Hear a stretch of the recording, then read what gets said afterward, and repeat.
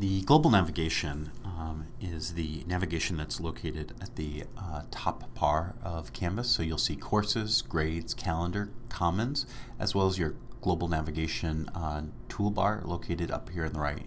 And for the most part, these will always appear no matter what section you are of Canvas. To see the current courses that you're enrolled in, you're just going to go ahead and select that drop down. You'll see anything that's favorited or any other courses that you have available. Under grades, you'll see any of the courses that you're teaching. If you're using the gradebook, the student interactions report. Under calendar, you're going to see the calendar, the list of courses that you teach, as well as any upcoming assignments.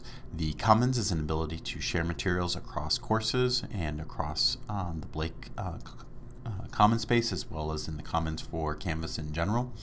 And then finally, your global navigation toolbar located up here in the upper right. This will show you who you're logged in as.